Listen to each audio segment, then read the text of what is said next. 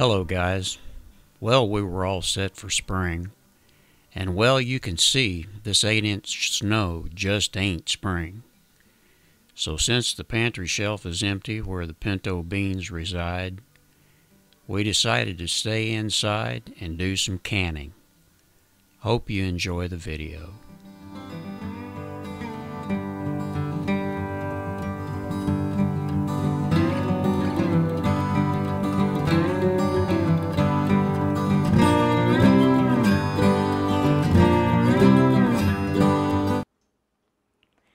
Hi there, I'm Carol from Microhomesteaders.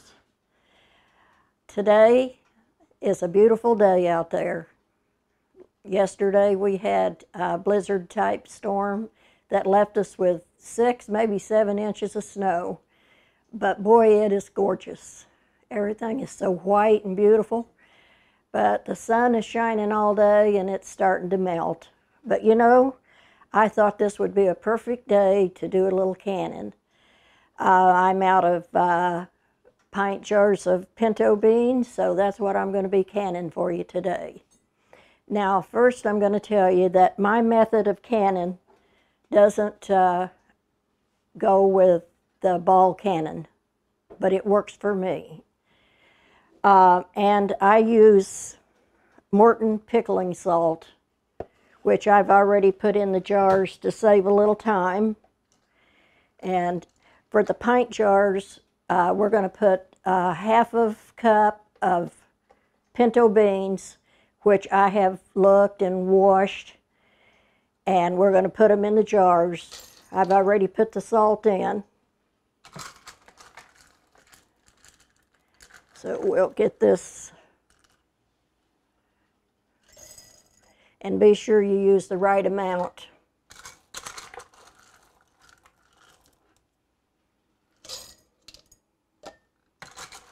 Okay, this is really an easy way to can your beans, and this is an easy way to get in and get out.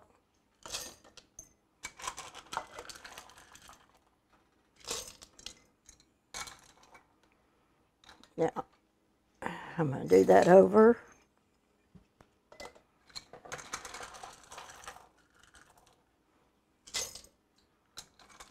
We use pinto beans for all kinds of different things. Oh yes, yes.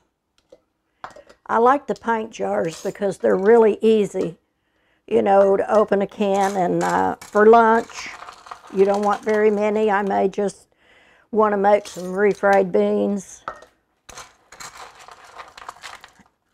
just for Merle and I's lunch.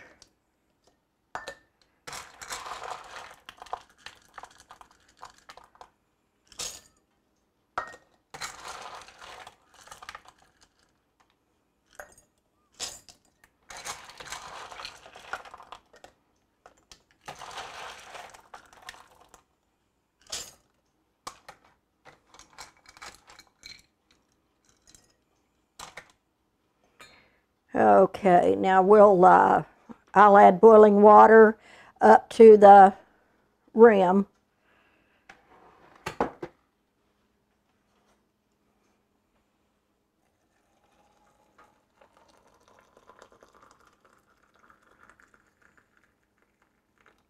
It takes no time at all to can these beans. Really, the processing is the most time that we'll use.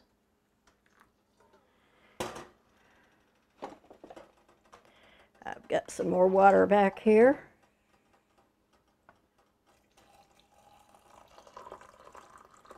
I hear that a lot of people are afraid of the pressure cooker. Did you have that problem when you first started using a pressure cooker, or?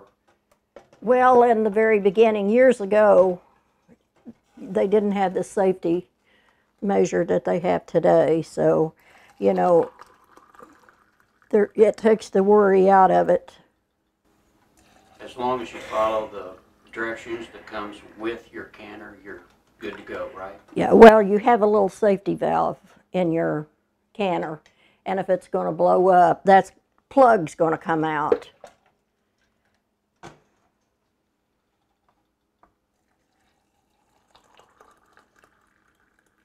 So if I understand this right, way back in the old days, there was a chance that you could become harmed. Yes, you could burn yourself real bad.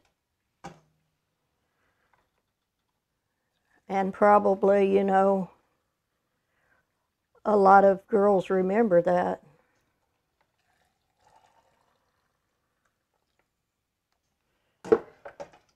But everything is so much safer today. I use a pressure cooker a lot.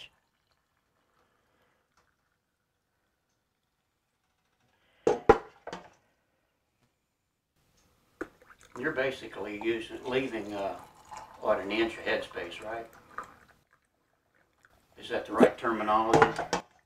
Yeah, I'd say.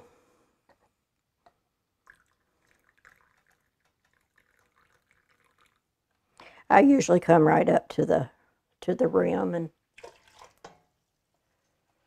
to that first little ring. yes. Okay.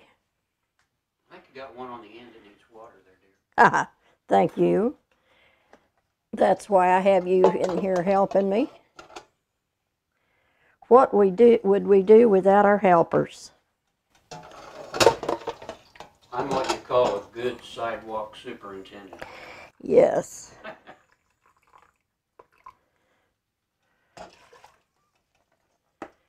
Okay, now my canner only holds 7 jars, but I'm lucky I have 2 canners. But I'm only going to run them one at a time. Always wipe the rim. You never know what might be on them, and you don't want to lose a jar of beans. You want everything to seal up real nice.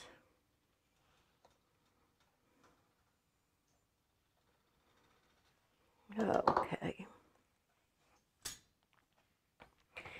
And I've sterilized my seals.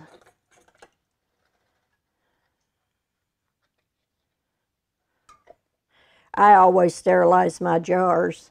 They say that you don't have to because it's going to be in the pressure cooker for so long, but you know, old habits die hard. So basically all you did was pour boiling water on your seals, right? Yes.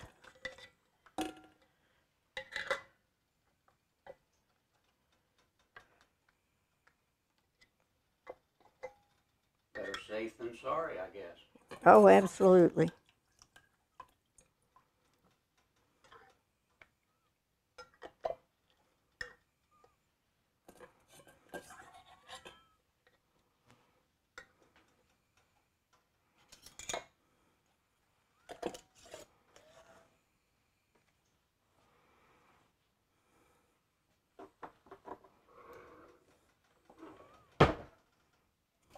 You don't want those real tight, do you? No. Well, yeah, I tighten mine pretty good. Let me go ahead and put all these on.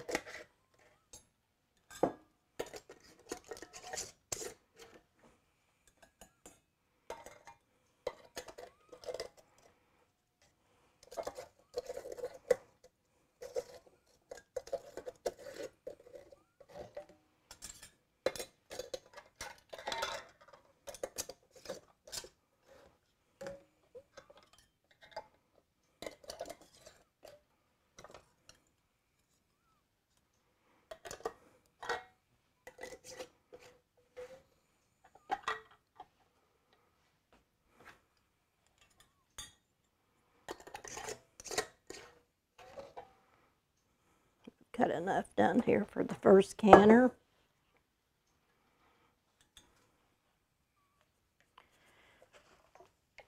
Okay.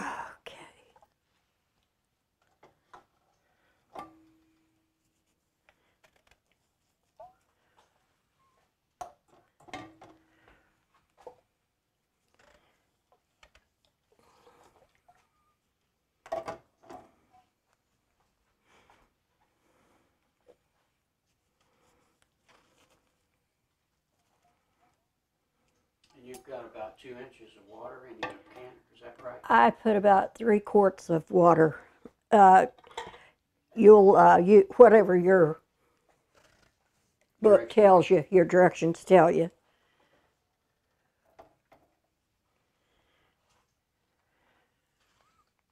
So I got a tough question for you.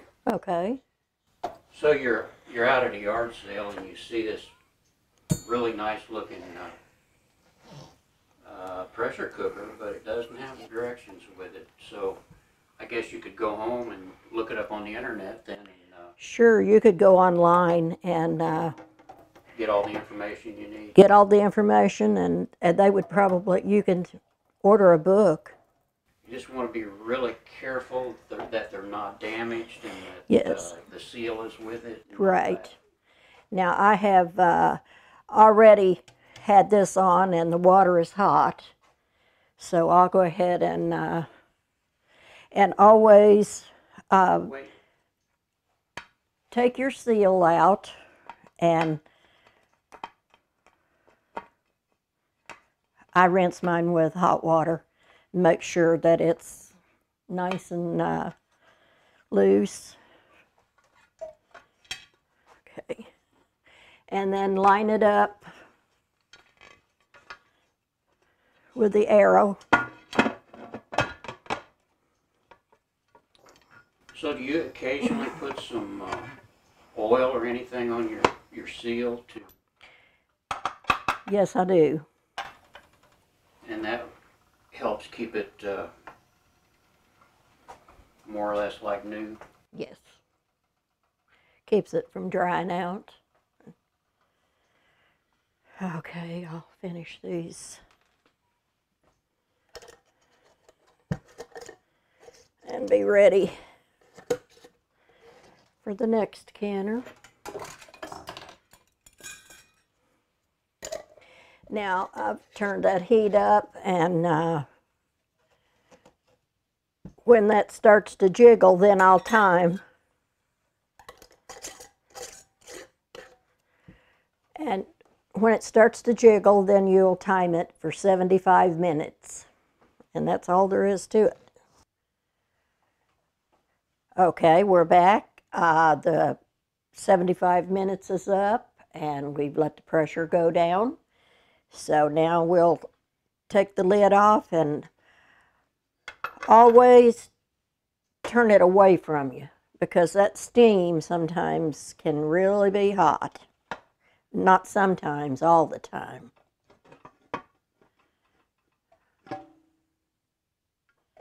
Okay.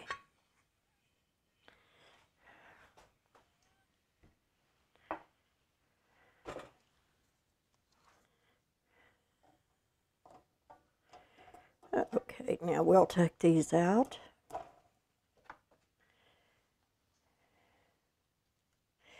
And I know when I started, it looked like there wasn't going to be very many beans in there, but believe me, after it cools off, it will swell up and you'll have a full jar of beans.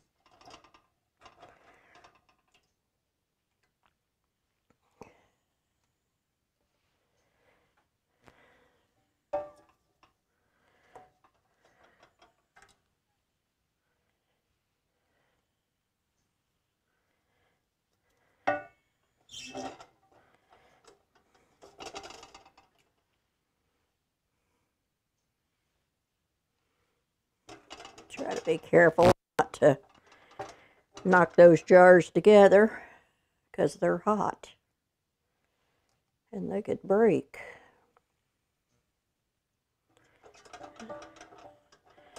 And we sure don't want that to happen.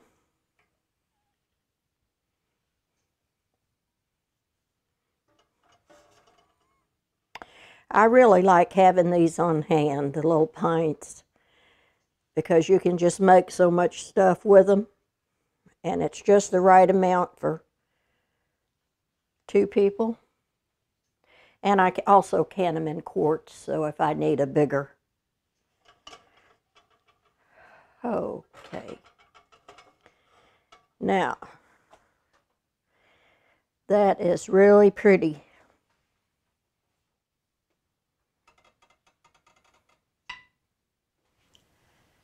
Thanks, guys, and we hope you got something out of that. We just happened to be out of beans, and we had to can some. So since we're snowed in and can't do anything else, we thought we just might as well make a video out of it. And I suspect we'll make another one tomorrow. So yeah, be sure and if you can, subscribe, and don't forget to ring that little bell up there so you get a notification. And for me, Merle, And and for Carol, and for Carol. we'll see you next time. Bye-bye. Bye-bye.